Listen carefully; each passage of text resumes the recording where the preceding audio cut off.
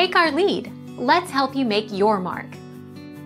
Our goal is your satisfaction. Let us show you the way. The NFL is planning to play its full 2020-21 season, beginning with the season opener between the Super Bowl champion Kansas City Chiefs and the Houston Texans on September 10th. The NFL began allowing some coaches and staff to return to team facilities this month with certain safety precautions in place.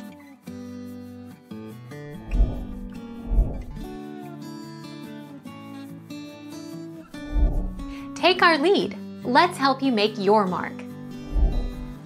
25 announced the first two home games of 2020 Packers and Titans will be played without fans in attendance at US Bank Stadium. We will continue to work with the appropriate officials on our plans with the hope of bringing fans back in a safe manner later this season, the team said.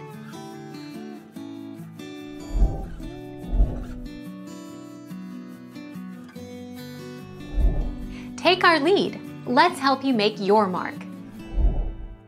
Regular season. The NFL released its regular season schedule on May 7th. The season was played over a 17-week schedule beginning on September 10th. Each of the league's 32 teams played a 16-game schedule, with one bye week for each team.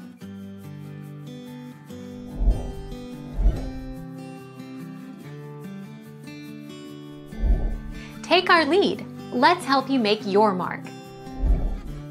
Where each of the 32 NFL teams stands on allowing fans into stadiums. As we enter Week 15 of the 2020 NFL regular season, some teams are allowing fans into stadiums, while others are still playing games without anyone in attendance. Thank you for watching. Please subscribe and hit the bell notification.